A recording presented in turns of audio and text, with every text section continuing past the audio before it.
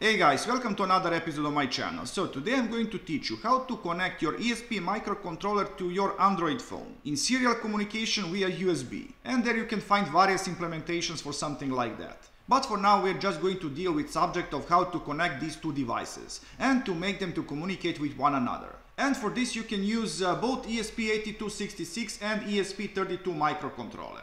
And the first part of this tutorial is going to be how to make sketch for your microcontroller. So first thing, I'm going to create string, call it value, and I'm going to give it some initial value of 101.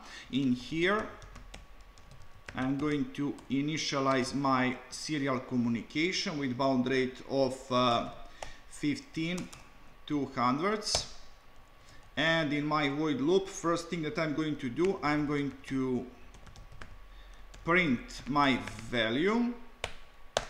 Then I'm going to check serial available greater than 0. Then I'm going to change my value.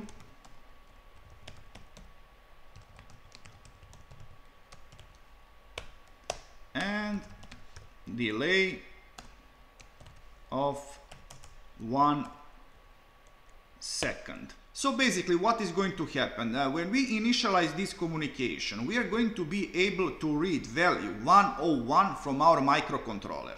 But then when we send some textual value from our phone to our microcontroller, next time when we read from microcontroller, we are going to read this very same new value. And now I'm just going to upload this piece of code to my ESP8266 microcontroller.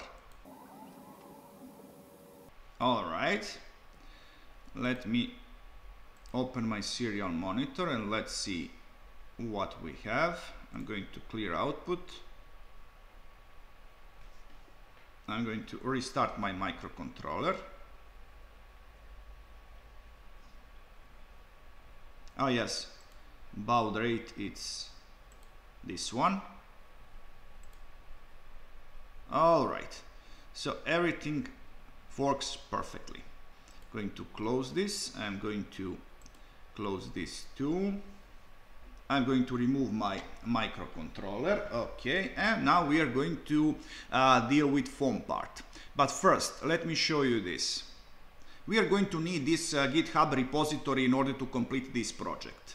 So in here you can find literally everything that you are going to need for this communication. But what I'm actually interested in is this part, how to connect it with Maven. So now I'm going to open my Android Studio. And first I'm going to open Android manifest. We need to add one permission in here.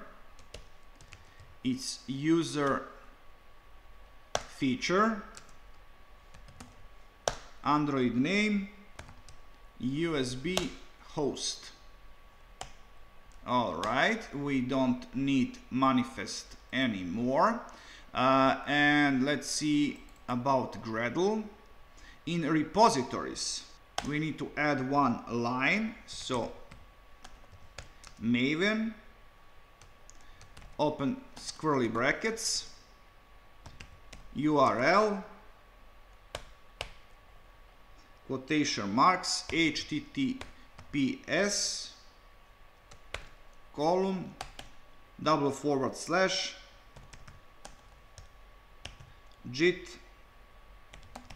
gitpack.io. And now we have to find implementations in here. I'm going to add one more. Implementation, com, GitHub, mic3y dot, no, it's actually column, USB, serial for Android, column 3.7.0. And now I'm going to sync these changes.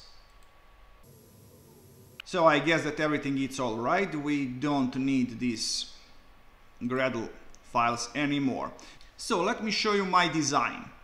So by the way, I presume that you already have experience in making of Android applications. So I'm not going to go in details about this design. First, we have one text view where we are going to post our messages from microcontroller. And we are going to do that when we click on button test. On another side, we have edit text, where we are going to put text that we are going to send to our microcontroller. And we click on button send. And now everything else is going to be done in main activity. So first I'm going to declare these design variables. So I have private text view, call it text view, then private button, call it button. Let's see, import class. Then we have a private edit text, call it send text, and we have private button send button. Alright, now we are going to make instances of these four variables. So button is going to be find you by ID, RID button. Alright, then we have text view, find you by ID, RID text view. Then another button, this time send button, RID, just send. And we have one more thing, that is this edit text, send text, RID, send text. All right. So now, first thing that we have to do is to create USB manager. USB manager, call it manager, get application context, get system service from context USB service. And we have to cast this to USB manager. Okay, now we are going to create map of two values. First is going to be string, second is going to be USB device, call it devices, and I'm just going to import class for map, and I'm going to call manager get device list. Now I'm going to create one USB device, call it device, and now we are going to iterate through this map, but this is not problematic part because we have only one element, because usually Android device has only one USB. So I'm going to use for loop map entry. First element is string, second element is USB device. I'm going to call it entry, and we are going to iterate through devices entry set. Okay, and I'm just going to set my device to entry get value. All right, this part is done. Now I'm going to create one pending intent, call it PI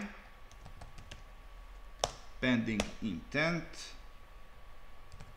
get broadcast get application context, request code is going to be 0, and now I'm going to put this in another line, new intent of USB service, and no, it's capital letter, pending intent, flag, immutable, and of course manager request permission for device with pending intent. Okay, what's wrong? Yes, device it's not initialized. It needs some initial value, that is housekeeping stuff. So what is this part actually? In order to proceed with this process, we actually need permission from our phone in order to do that. So in this first line, I'm getting manager for USB. In second line, we are getting all of connected devices. And basically we have only one device. So with this piece of code, we are going to get this device from the list. And with pending intent, we are going to ask for permission to deal with our USB device. And you could actually put this piece of code in onStart method, so it doesn't matter. But what is important is that you need to connect your USB device before your application starts. And of course that is not obligation in every case. I'm just going to do it like that for the simplicity's sake. And now we are going to proceed with button event. So I'm going to create button, set on click listener, new view on click listener. So basically when we click on this button, we are going to read incoming communication from our microcontroller, and make some space. We are going to need it. And first thing that we are going to do now, we are going to create USB device connection. Call it connection. In next line, I am going to create a list of USB serial drivers, and I have to import class for list. Let's name this variable available drivers.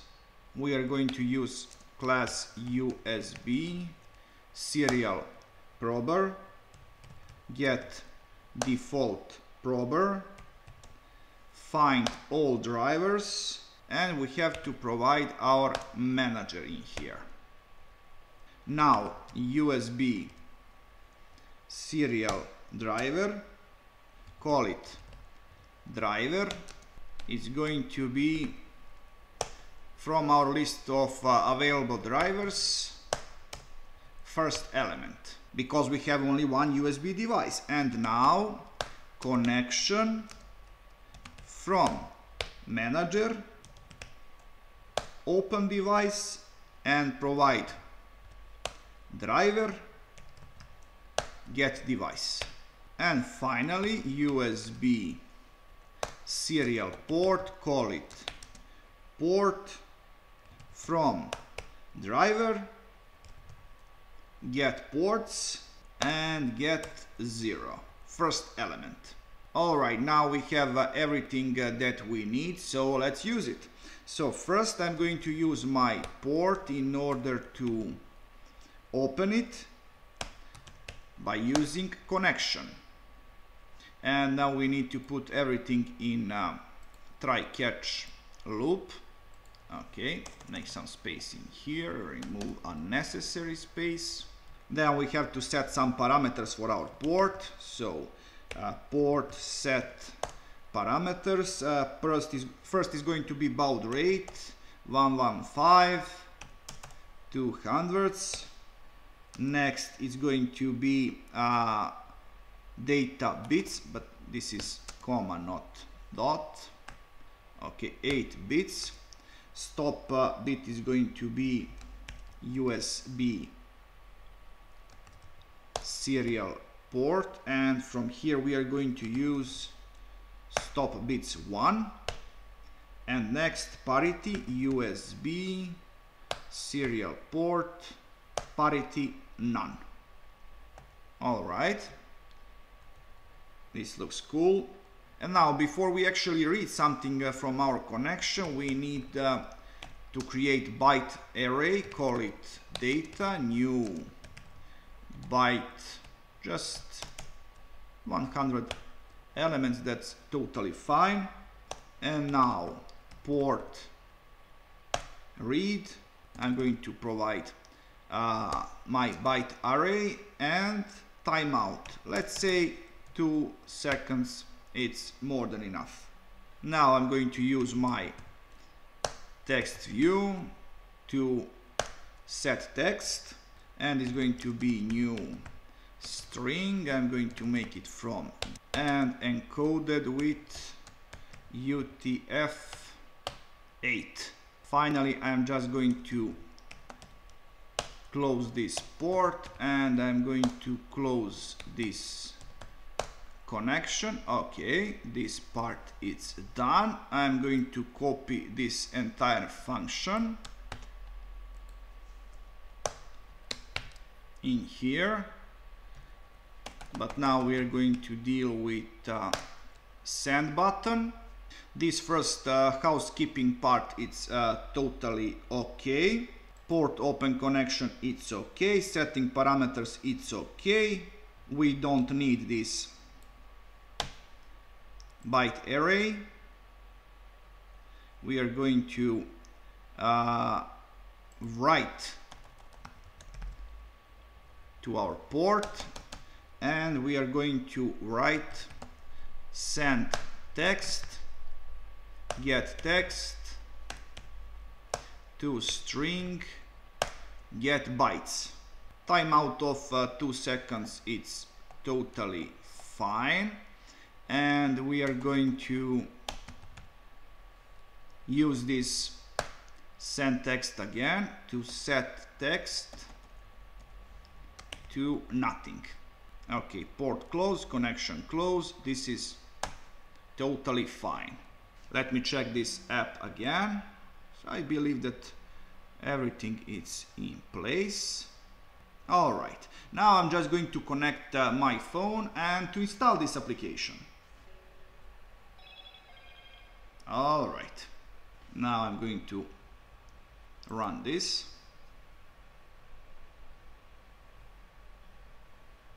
All right, it's installed and my application crashed as expected.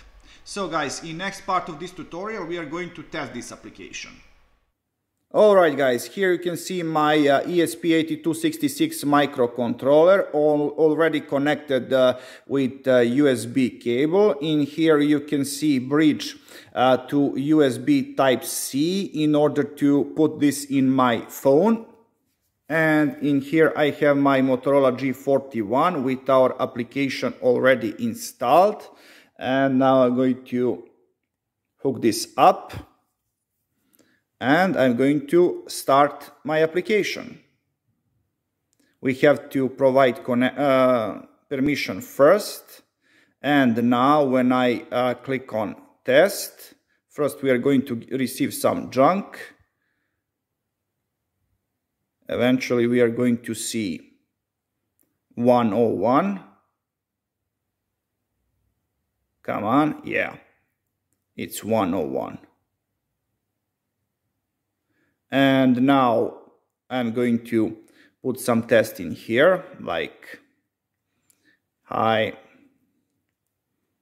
little ESP, and I'm going to put some emoji in here. Okay, I'm going to send this to my microcontroller and let's see what we can read from it. Hi little ESP. Alright. So guys, in this episode I showed you how to connect these two devices to talk with one another. But before you get your final product, there is a lot of things to be done. Like handling situation, what is going to happen when your device is connected or disconnected in real time.